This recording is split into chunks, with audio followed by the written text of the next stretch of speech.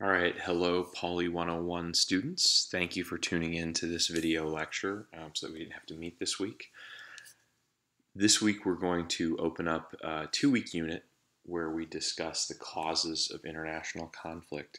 So for this unit, we're going to be thinking about a dependent variable, whether or not there is war. So the variable is whether or not we have war, and the values that the variable might take are yes or no. We'd like to explain the difference between these outcomes by looking at a variety of independent variables that the different authors are going to discuss. Excuse me. Uh, we're also going to use these readings to reflect a little bit on the methods that we've discussed that political scientists use to determine whether an independent variable actually causes a dependent variable. And we're also going to use this opportunity to talk a little bit again about the assumptions that social scientists make. It turns out that the causes of war literature is a really great time to review these assumptions. The theories in the causes of war literature are really straightforward. They tend to be, fit right into one of these boxes. And so it gives us an opportunity to think about how you can use these assumptions to create theories that are simple and easy to understand, how you can use these assumptions to generate some obvious tests of these theories, and then maybe most importantly, how you can understand what assumptions the author of a theory or the author of a policy, a politician who's telling you what to think about international conflict, might be engaging in, and how you might switch up those assumptions in a way that allows you to critique the theory or think more critically about what you're being told about international war. Okay, so just to review really quickly, this is the dimension that tells us what varies. In the first image, elite characteristics vary. This is where we have presidents, dictators, military generals, CEOs of companies, heads of political parties who have particular characteristics. And as those characteristics vary, that's the independent variable, it changes the value of the particular dependent variable. The second image refers to characteristics within the organization. Usually by the organization we mean states. So the archetypical variation between units in the state system is whether a country is a democracy or an autocracy. We might also wonder whether a country is rich or poor, whether it is a parliamentary democracy or a presidential democracy, whether a company is publicly or privately owned. The third image refers to characteristics of the system of units. And when we talk about the system of units, usually we're talking about the international community. So we might be asking about whether having a unipolar system where the United States is the only major world power is going to provide different outcomes in terms of conflict than having a bipolar system when the USSR and the United States were in direct competition. But obviously sometimes we can be talking about markets or party systems or other systems of units. This dimension tells us what motivates the decision maker. This is a lot more straightforward. If the decision maker cares most about the survival of some unit, whether it's their own survival, the survival of the country, the survival of the company, it doesn't really matter. If it's survival, then we refer to this assumption as realism. If we think that the decider is mostly worried about money, that's sort of the school of political economy. And if there's some sort of cultural influence that's motivating the decision maker, then we think about this as political sociology or maybe constructivism. Remember that the decision maker is not always the same entity that varies. You might have presidents who are decision makers, who change their decision based upon how democracy works in a country, and that would be second image. So if you have an executive and you think that executives who are presidents might make decisions differently than executives that are prime ministers, as we covered last week, you have a decision maker who is an individual within a system, but they are reacting to variation within the unit at the second image level. They're reacting to the constraints that are placed upon their behaviors by the system of democracy in which they operate, or by the system of the company's governance in which they operate. Also remember that the decision makers are not always making decisions for themselves. Presidents might attempt to maximize their own wealth, Or they might attempt to make decisions about policy that maximize wealth for a particular constituency within the country in which they are the president, or the entire country. These assumptions are sort of agnostic about who these decisions are meant to benefit. So what we care about, again, on the right-hand side, the left-hand side, is where the variation happens, and along the top, what we're worried about is what it is that motivates the differences in the decisions. And so, as I mentioned, explanations for war are a good opportunity to practice and think about the effect that these assumptions have on theory building and how you might use the theory's assumptions to poke holes in it. Because this is true because the objectives and consequences when we talk about war are kind of straightforward, right? And we've seen this slide before, Immanuel Kant's liberal internationalism. The theory argues that people vote against wars with other democracies because people are motivated by a cultural understanding of democracy and liberalism and human rights.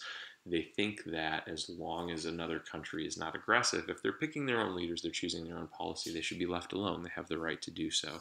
As a result, we think democracies don't fight each other. And so what we're looking at this point is a second image cultural theory. Go back one slide, right? Because what varies in this case is whether a country is a democracy or an autocracy. And what people care about is some sort of cultural value. Now notice that the decision makers are not the countries. The decision makers in this case are the publics, individual voters within the country who are using culture to make a decision about whether or not a war is in their best interest. And where they have democracy, these individual voters are going to decide not to go to war as long as their partner, as long as the other end of the pair is also a democracy. All right, so for the purposes of the next few readings, we are going to use World War I, the case of World War I, to examine some of the most important theories about why wars start. Let's take a look at some background of the era leading up to this conflict, and that will help you understand why I chose World War I. First thing to notice is that prior to the advent of the European Union, the period directly before the First World War was the most peaceful era in the history of Europe. European interstate organizations and diplomatic arrangements managed conflicts between a group of burgeoning democracies like Britain and France and a group of modern dictatorships like Germany, the Austro-Hungarian Empire, and Russia. And this was really quite the accomplishment. Europeans at this time were pretty convinced that they'd seen the end of war as a result of this lasting peace. A second thing to note, which is kind of extraordinary when you think about how we view the world today, this was a time of intense trade and migration openness. We talk a lot about globalization today, but what this graph shows you is that by most measurements, the world was considerably more globalized in 1910 than it is today, particularly in terms of financial integration and international migration. There were a lot more migrants. There was a lot more trading of money back and forth across borders. And the levels of trade openness, the amount of goods and services that flowed back across borders was actually almost as high during the decade of the 1910s than it was in the decade of the 2000s. So it's an area of extraordinary openness. Despite this overall peace, Europe sort of recognized itself as being broken into three systems of alliances.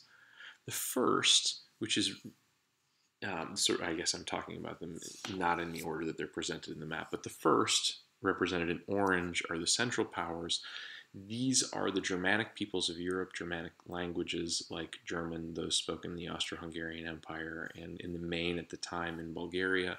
They allied with the Ottoman Empire to create what was known at that time as the Central Alliance, or the Central Powers. The second major alliance in Europe at the time was a Slavic alliance in Eastern Europe that was anchored by Russia, and they had allies like Serbia and Romania and Greece and Montenegro.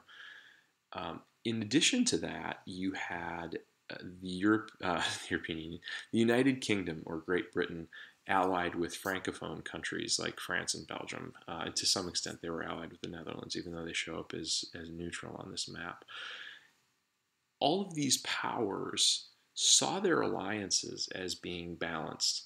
So long as Great Britain and Russia sort of had a loose alliance and were willing to confront German expansionism, Most people in Europe, most leaders in Europe saw this as a balanced system, and so the give and take in diplomacy had to do with balancing these three spheres, and especially balancing the central German powers against the alliances led by Russia and by the United Kingdom and France. Of these powers, Austro-Hungary was probably the most fragile, followed by the Ottoman Empire. So this is an issue primarily because both of these powers are in this central alliance. Franz Joseph, the leader of Austro-Hungary, had recently lost his only son, so the crown was set to pass to Franz Ferdinand, who is pictured here. But Franz Ferdinand had made the mistake, if you think of it that way, of marrying a woman of low nobility who was ethnically Czech, and this had created a lot of dissension about whether he should inherit the crown of Austro-Hungary when Franz Joseph died. There were also some broad concerns across Europe that the failure of the Austro-Hungarian line, that if the Emperor of Austro-Hungary died and left no heir to the throne, this would lead to an imbalance of power in Europe. The balance of powers in Europe, and to some extent the peace that prevailed in Europe during this time, was dependent upon the fact that the Austro-Hungarian Empire was powerful and stable. Of course, you're probably familiar with the basics of the history from here. On June 28, 1914, Franz Ferdinand and his wife were shot and killed by a Serbian nationalist while they were touring Sarajevo. Despite the fact that Franz Ferdinand was actually shot on Austro-Hungarian soil, and that he was shot by a Serbian nationalist who was actually an enemy of the Serbian government, the Austro-Hungarian Empire made a series of demands on the Serbians for restitution, and this is just a picture of those demands, obviously.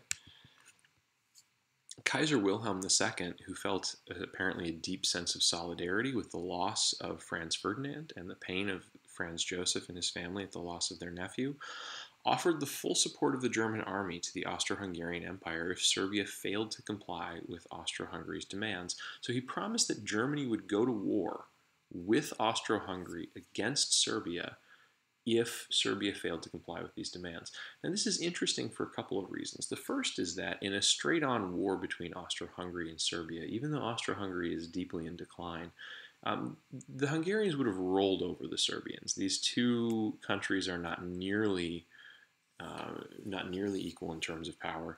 The second thing that makes this interesting is that Serbia, as you saw a few slides ago, was a satellite state or a minor ally of Russia. And so what you have here is Kaiser Wilhelm making a promise that puts him in opposition with his Russian antagonists.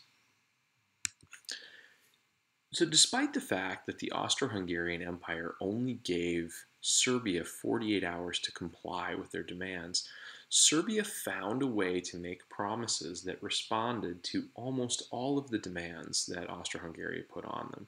The only exception was that Serbia refused to completely demobilize its army, which would have, of course, functionally ended their existence as a country. This is, what you're seeing on the slide here, is Kaiser Wilhelm's reaction to the Serbian offer. He was elated. He believed that this underlined the strength of the Austro-Hungarian Empire. It was a great victory for Franz Joseph's family personally, and he believed that this ought to mitigate the damage that the Serbians had caused to the Austro-Hungarian Empire, and that his blank check that he had issued to Austro-Hungary from the German people was probably not going to be cashed. But to Wilhelm's surprise, Austro-Hungary spurned the Serbian attempt and declared war. However, as Serbia complied with these demands, it was also worried that exactly this sort of thing was going to happen, right? They were concerned that the demands that Austro-Hungary made were so stringent because Austro-Hungary was planning to use this list as a pretext for war. So as a result, Serbia appealed to its Russian allies.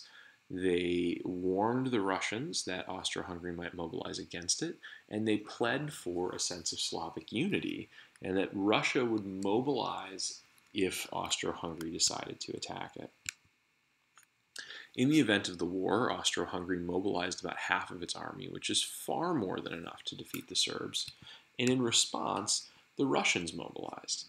The Russian mobilization toward the border of Austro-Hungary threatened the Germans. The Germans were worried that this Russian force would be able to easily sweep through, well, if they swept through Austro-Hungary, would be able to easily move on to Germany. And if they picked off Austro-Hungary and split this Central Alliance in two, it would be extremely difficult for Germany to withstand an onslaught from the Russians. So the Germans mobilized themselves, and they also feared to leave their western flank open to a counterstrike by Russia's allies, France and the United Kingdom. So the Germans decided to send troops toward Belgium, as well as sending troops toward the German front. Predictably, this led Britain and France to mobilize, and the rest of the history of the war at this point is probably extremely familiar to most of you. The attempt by the Germans to enact what was known as the Schlieffen Plan, to create a two-stage quick strike that avoided fighting a two-front war, failed. Germany swept through Belgium, they attempted to take over France, and they got stopped at the border of France at the Maginot Line. At this point, the Allied and Entente powers, Russia and the United Kingdom and France, had formally joined forces at this point in time and were known as the Entente. The Allied and Entente powers dug into these fortified trenches, and the battle lines really did not move for a very, very long time. Trench warfare was grueling. It was really gross business. Lots of people got machine gunned or gassed to death as they tried futilely to take the other side's trenches. During this time, the parties to the conflict, the parties to the war, the major powers in Europe, published these debriefing books on what they saw as the primary causes of the war. This is a photo of Germany's White Book, which details Germany's case that it was innocent, it was not guilty for starting the war. Serbia published a blue book. There were red books, green books, purple books of other powers. Even Belgium published a book, even though they were obviously not at fault for any of this. One thing is sure, the start of World War I is pretty puzzling. Why would you start a war after a period of great relations and interdependence? Things were going really, really well for Europe. There was a lot of prosperity that was being driven by the fact that the Europeans had peacefully split up Africa and were extracting resources. They were trading with one another at rapid rates. They were trading with the growing power in the United States at rapid rates. Why on earth would you risk all of this by going to war? In particular, why would you risk going to war over the assassination of Franz Ferdinand, who was being marginalized as a figure in one of the collapsing regimes in the center of Europe? This seems to be a really inadequate reason to sacrifice the peace and prosperity that Europe had been experiencing for the last 50 or 60 years. If it's true that there's some sort of underlying unseen reason for World War I, can we draw any generalizable lessons from it? If what happened at World War I is puzzling, is there a chance that it will happen again? Are there lessons about the start of international conflicts generally that we can draw from this example, or risks in the modern age? And what I'd like you to be thinking about, what we'll talk about a little bit more specifically when we're back in class and all together again, is the extent to which these theories seem to apply to the United States and North Korea today. If these theories are right, what do they imply about the relationship between the United States and North Korea? Okay, so we'll start with Stossinger's Why Nations Go to War. The next three readings that we tackle are all going to consider questions about how war starts. They're going to use the rich history of World War I as a case to tackle that. So one thing that you might also take from this next couple of weeks is just a general knowledge about World War I that might be good for party trivia or something like that, I don't know. It's also worth noting that Stossinger is a historian, so this reading doesn't set up and solve social science puzzles in quite the same way that we're used to, although I'm going to use this lecture to kind of bend it into shape. But for example, Stossinger doesn't bother with a lit review, and he buries the gist of his theory at the end of the reading. So let's start with his theory. Let's give him a pass on having a lit review. We'll talk when we get to Van Evera a little bit more about why having a lit review is important. But let's just start with Stossinger's theory. Overall, Stossinger argues that the personality of individual leaders is really key to understanding why World War I happened. From this, we might extrapolate the lesson that some leaders are more dangerous than others, right? Those sorts of leaders who have an insecure perception of themselves. those leaders who have a negative assessment of the character of their adversary or of the country that they plan to go to war with or might go to war with. Questions about paranoia of the adversary's intentions, questions about the adversary's rising and falling power or the rising and falling power of the country itself, and whether or not the leader is really capable of empathizing with the counterplayer on the other side.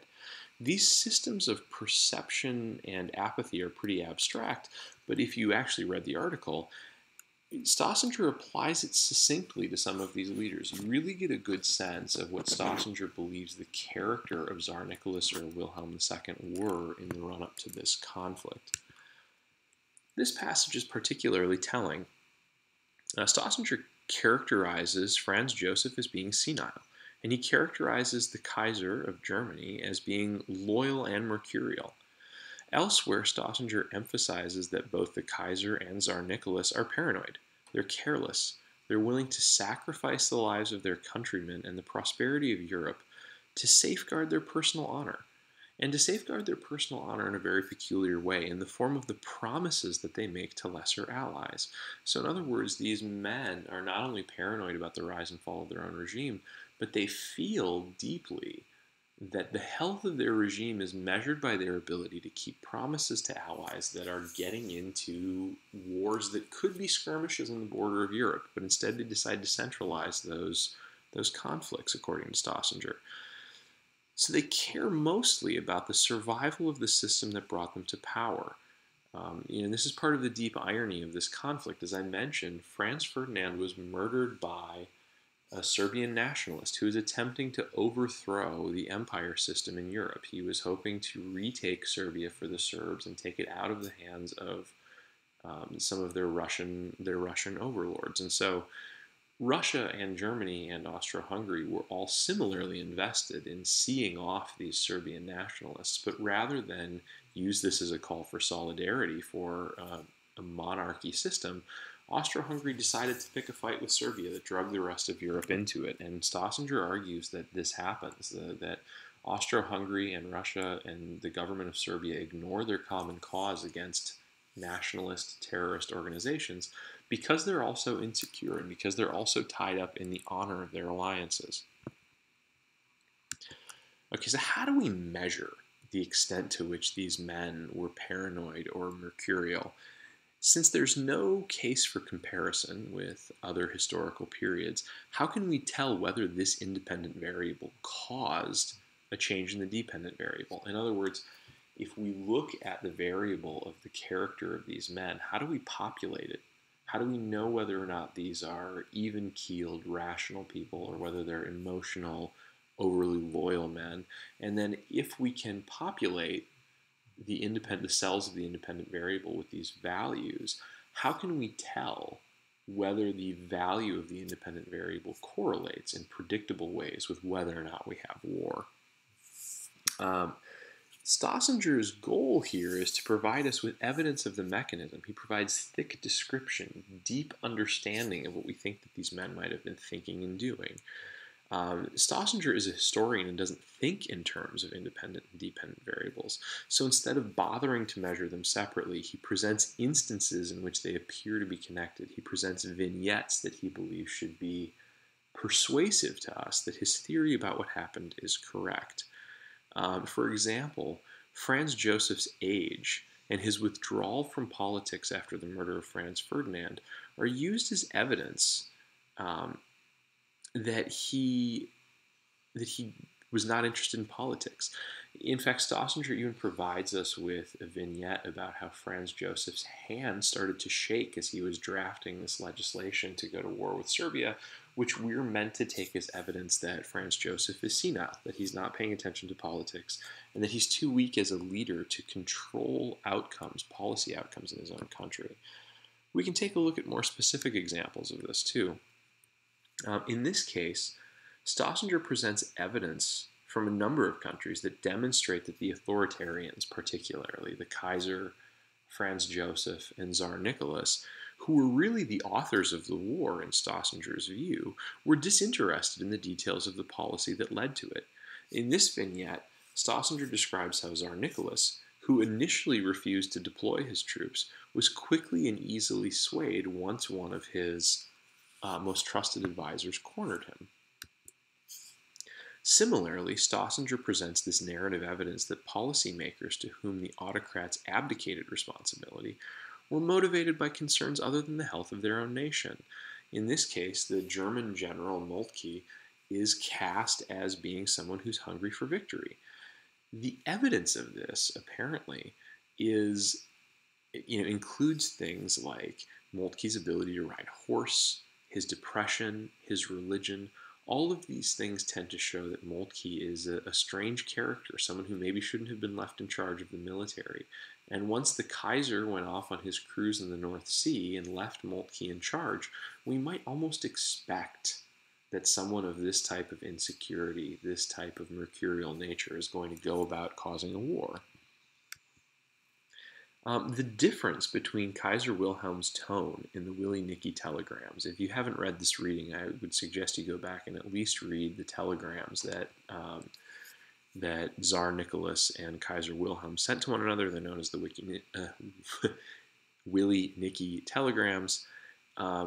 The difference between Kaiser Wilhelm's tone in those telegrams, which is conciliatory, searching for a solution outside of Germany and Russia going to war with one another, and his private convictions that all of Europe is conspiring to overrun Germany, demonstrates, in Stossinger's view, how Kaiser Wilhelm's paranoia affected his decision-making.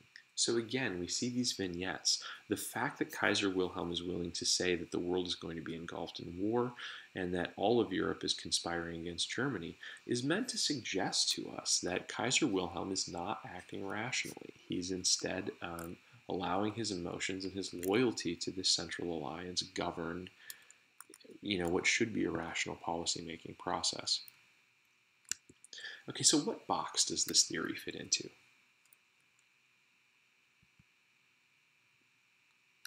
Okay, hopefully most of you answered that this is a first image realist theory. It appears that the decision makers, or at least the autocrats with whom Stossinger spends most of his time, are making these fateful choices because they want the regime that brought them to power to survive. It's equally clear that the variation here is between leaders, right? Stossinger's main thesis is that there are some leaders who are rational and steady and interested in policy, and there are others who abdicate policy-making decisions after they have created some sort of emotional edict for their followers to follow up on. The difference between a paranoid and feckless leader and a rational, level-headed leader is the difference between war and peace, or at least the difference between declaring war and preferring peace. Of course, in this chapter, we don't see a lot from the responsible leaders, but S's argument, Stossinger's argument, implies that France and Britain, who didn't angle for war, had these sorts of leaders. Potentially, one way to criticize this theory is to note that France and Britain are democracies, and none of the leaders that Stossinger treats deeply in this chapter are democratic presidents. They're all autocrats. And so it's possible that what's really happening here is that democratic politics constrains leadership types. It pressures people to elect level-headed, rational leaders and to do away with these sorts of passionate, overly loyal men of the type that Stossinger believed caused the conflict. Okay, so moving on to Vanevra. Vanevra analyzes the same conflict, much of the same data, and comes to a very different conclusion about what caused the war. Vanevra also declines to provide a lit review, and like Stossinger, he only really examines one case. So in this circumstance, let's actually take a look at what problems this sets up, why we might doubt both Stossinger and Vanevra's theory as a result of their research design. I think that there are two problems, and the first one should be pretty obvious. If political science attempts to explain variation, it's sort of impossible to avoid the fact that there's no variation here to explain. We only have one case, and that case turns out for war. And there's no variation to explain it with either. We just have a circumstance where Vanevra tells us that an offensive cult and a war happen at the same time, and therefore we're sort of left to believe that the offensive cult caused the war. Vannevar partly handles this by creating what is essentially a ghost case. The evidence of the offensive cult stacks up most strongly among countries like Germany, Austro-Hungary, and Russia, who Vannevar plainly sees as being the architects of the war. In contrast, the responders to the aggressors, the United Kingdom and France in particular, did not have offensive cults that were nearly as strong. And so Vannevar explains their hesitancy to join the war, the fact that they only joined the war when it seemed impossible to avoid the conclusion that Europe was sliding into a regional conflict, because they lacked offensive cults that were as deeply ingrained as were ingrained in the autocracies. But we still aren't sure whether Vannevar controls for other explanations for the war. For example, Staussinger seems to suggest that this is all about personality types, and you'll notice that the countries that have the particularly dangerous personality types, according to Staussinger, are the same countries that Vannevar urges us have deeply militaries that are deeply affected by offensive cults. So it's not possible for us to know whether there are other, reading Vannevar by himself, it's not possible for us to know whether there are other independent variables whose patterns might match what we would expect, the variation in which might match with the variation in war in the way that we talked about during the Methods Week. Okay. This is, I guess, just Staussinger. Okay, so like Staussinger, Vannevar relies on evidence that exposes a direct linkage between the offensive cult and the war. Let's see how his attempt stacks up against Staussinger's. One of the things I'd like you to pay attention to is whether you're more persuaded by the evidence that Vannevar presents, or the way that he presents the evidence, than you were with Staussinger. All right, starting with the theory. Vannevar's main theory is that military elites in Europe in the pre-World War I area had become socialized in an environment in which they believed that offensive capacity could win wars. This is what he refers to as the cult of the offensive. It's this dogmatic belief that offensive power was going to rule conflicts. As a result of this belief, military leaders came to see or believe that quick offensive strikes would decisively end wars, that they would end them quickly. For Vannevar, this belief has 5 tangible effects that all made the world more dangerous and all made war more likely. The first is aggressive foreign policy. In order to be in the best possible position for a first strike, states sought to maximize the territory and resources that they controlled. This increased the likelihood for war because each state saw that any strategic gain by the other was a threat. If they controlled territory that was mildly strategic or resources that were mildly strategic, it promoted a conflict among the states. Second, militaries favored strategies that included preemptive strikes. The reasoning for this should be obvious, right? If states believe that defense, or militaries believe that defense is largely impotent, then they're hypersensitive to moves toward a first strike. The only way that you can counter a first strike is to move even faster. So you put your militaries in position where it's possible to strike with lightning speed and respond to the perception of a threat that someone is attempting a preemptive strike against you with a preemptive strike that is even faster. Hopefully the reason that this is dangerous, in theory at least, comes across pretty easily. Third, states were anxious about the fact that their offensive advantage that they gained through all of this strategizing might be eroded in the future. If you think that you're ahead, but your rival is liable to catch up with you and you may in fact fall behind, you might believe that you need to strike when the iron is hot, rather than falling behind and needing to defend against the attack of a superior power.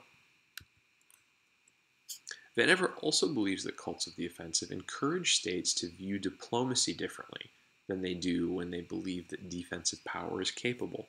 Rather than seeking consensus through negotiation, rather than recognizing the high cost of war and balancing the cost of negotiating and finding cooperative solutions against the cost of war, diplomacy becomes about threats and bluffing and brinksmanship. If you think that the first strike can quickly win, then what you do is you just keep your military constantly at the ready, and the second that diplomacy fails, you hope that you order the first strike. All of these things make a miscalculation that leads to a first strike, and therefore war substantially more likely, Vannevar argues. Finally, because first offensive strikes are easier to effect when the other side doesn't know they're coming, when they're secret, and thus they can't swing in on their own first strike first, states try to make military moves in greater secrecy. They're moving their troops around without explaining to the other states what's happening at the moment. They're trying to make sure that new capacity that they gain in their military is kept a secret. This, of course, tends to make their rivals nervous. Is a first strike coming? What do these troop movements mean? What does this competitive diplomacy mean? How do I read in the tea leaves the intentions of my rival? Because I need to be the first to strike. What's Belgium doing over there right now? Do I need to understand what's happening? Now recall that in Vannever's theory, the cult of the offensive, that belief is the independent variable. So we ask what the value of that independent variable is. You might conceive of this as being a yes or no question. Is there a cult of the offensive in this particular country or not? Or you might see this variable as being continuous. In some countries, the belief in a cult of the offensive is relatively low, where other countries, the military is very, very convinced that the offensive is likely to carry the day. So if we think that the cult of the offensive variable can take two values, yes or no, then according to Vannever, if the value of the independent variable is yes, then we see states more likely to engage in the sorts of behaviors that fall on in the list here. These behaviors, in turn, lead states to view each other suspiciously and raise the risk that we're going to see a war. Okay, so we can imagine that we're looking for sets of relationships here. A correlation between the belief in the cult of the offensive and the sorts of behaviors that are in the list, and a relationship between the behaviors that appear in the list and a later incidence of war. So let's take a look at each set of relationships in turn. First, the independent variable. We ask whether there is a cult-like worship of offensive capacity. How might we go about measuring this? Vannever does it by providing a number of direct quotes from the memoirs of military officials and from the war and policy plans that they were drafting contemporaneously. Here's a set of examples of statements from German military professionals who argue that the superiority of offensive warfare is greater than it was formerly, or that offense is the only way of ensuring victory. We see similar statements in France and in Britain and Russia. Even Belgium seemed to believe in offensive capacity. Belgium is obviously an extremely minor power at this point, still today, but they seem to believe that they would get some advantage from attacking first. These beliefs appear to have led at least German officials to make concrete predictions about the speed of the war itself. Read that quote. In 2 weeks we shall defeat France, then we shall turn around, defeat Russia, and then we shall march to the Balkans and establish order there. That's a really, really glib assessment of how a major European war is going to go, and Vannever argues that it happens because these people believed that a quick first strike was the most potent way to end a conflict. It's really, really hard to overstate how horribly, comically, tragically wrong this view was. The vast majority of battle deaths in World War I occurred as wave after wave of these cannon fodder troops climbed out of the trench and got mowed down by fortified machine guns. Those that survived long enough usually got stuck in the barbed wire on the opposite bunker and then got bayoneted to death or were killed with nerve gas. These guys were extremely vulnerable. The trenches rarely moved. World War I was such a defensive war that a huge portion of the casualties that accrued to each side died because they sat in muddy trenches. They died or lost limbs to things like trench foot and other diseases that happen in these muddy trenches. Okay, so did the belief in the cult of the offensive seem to produce the predicted behaviors, and do these behaviors lead to war? Germany appears to have adopted policies consistent with Vannever's expectations. They worried about carving up Africa. They worried about having colonial possessions. They worried about confronting other European powers to make sure that they had the right sorts of strategic territory and resources in order to effect a first strike. Russia appears to be in the same situation. Notice that in the underlined portion here, Russian policy is referring specifically to the Balkans, which is the region where the war actually breaks out. Second, we should see evidence that the aggressor states favored preemptive strikes. They favored a policy of preemptive strikes when they drafted up military plans. And in fact, defense was so disrespected that it was considered that a matter of days would make the difference between who won and lost the war as long as one side attacked first. We see this in Germany as well. The Russians were concerned that they wouldn't even be able to detect a German or Austrian mobilization. They believed that it was so clearly possible for an offensive campaign to take them by surprise that they created their entire military strategy around being able to strike first rather than bother to think about how they would repel a preemptive strike if they were the victim of one. The Germans were concerned they wouldn't be able to detect a Russian mobilization. So this is a symmetrical relationship. Both the Germans and the Russians believed that their rivals could mobilize on their borders relatively quickly without being detected. The French believed the same thing. Now, of course, notice what this means about Vannever's last element, right? Like this underscores the reason that these countries seem to be obsessed with secrecy. And in fact, at the outset of the war, these countries tried to keep their first strikes a secret. They went to great lengths to make sure, each of them went to great lengths to make sure that these preemptive strikes were somehow secret. When it's not entirely clear that this was a particularly good strategy. Everyone knows where the troops are going to end up. You all know that you're going to end up clashing in certain places in Europe. Okay. We should also see evidence that aggressor states worried about windows of opportunity, that they were concerned about the fact that their own power might be peaking and that the power of their rivals was going to rise and overtake them. Germany worried that Russia was going to overtake it. They thought they might be better off attacking before Russia gained enough power to take Germany on. Perhaps we can attack Russia in such a way that we can knock back their development. We can make sure that they're incapable of threatening Germany in the near future. Austro-Hungary explicitly argued the same thing. Let's strike while the iron is hot. Our situation will become more precarious as time goes on. We can talk about these other two elements of the cult of the offensive, but let's not. We've already sort of talked through secrecy anyway, and if you're interested in this sort of thing, Vannever lays out a case that competitive diplomacy and a focus on secrecy occurred separately of these things. Okay, so as a first exercise, let's ask about where we would put Vannever's theory. What do you guys think? Okay, I think this one is substantially trickier. Oh, actually, I put that totally in the wrong box. Perfect. I will correct this before I post the slides. We're talking about differences in military institutions in each country, so this is plainly a second image theory, not a third image theory, as is shown on the slide. I apologize for that.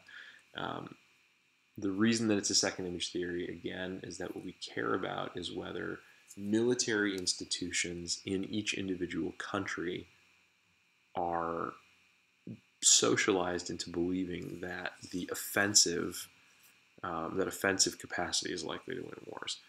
I think because Vannever focuses on the culture of the military, I'd argue that this is a sociological model. But the reason that the military cares about getting the offense-defense difference right, of course, is because they want their state and their military to survive. So I'd absolutely accept an argument that this theory is about realism. There's sort of a realist assumption in the background, and from there, Vannever focuses on the way in which military leaders in different countries construct a view of what types of strategies are going to be effective. Okay, so who do you find more persuasive? I think that the mental exercise that I would like you guys to do as we close out this presentation is to ask yourselves how different the evidence that Vanevera and Stossinger rely on really is. It appears that in some sense, Stossinger is just arguing that the leaders, the military elite and the autocrats in the eastern part of Europe were paranoid. They were paranoid. They were worried about their their alliances for irrational reasons. It was all about honor and loyalty and their ability to preserve this autocratic regime that they had set up for themselves in Eastern Europe, where Vanevera wrestles with the eventual irrationality of the war in a different way. He argues that far from being individually irrational, these elites were brainwashed to some extent or another by this offensive cult.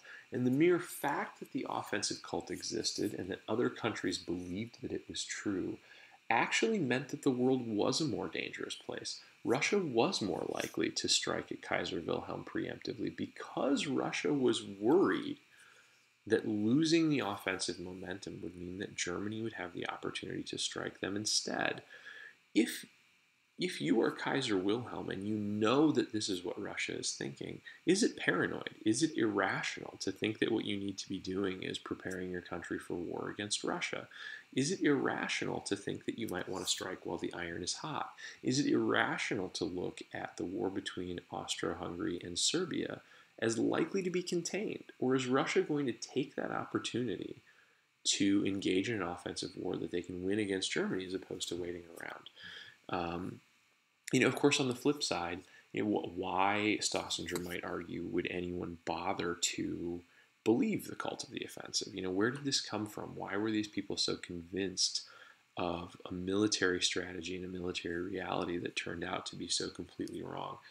Could it be that the evidence we have that these men believed in a cult of the offensive comes from their irrationality, comes from the fact that they, as autocrats, viewed themselves as being involved in a system of honor between all of these autocratic men, and that obedience to the rules of that autocratic honor was important to maintaining the system and making sure that they survived. Okay, good luck on your midterm. I forgot to mention that at the top of the hour. Make sure to take your midterm, and I look forward to seeing you guys next week.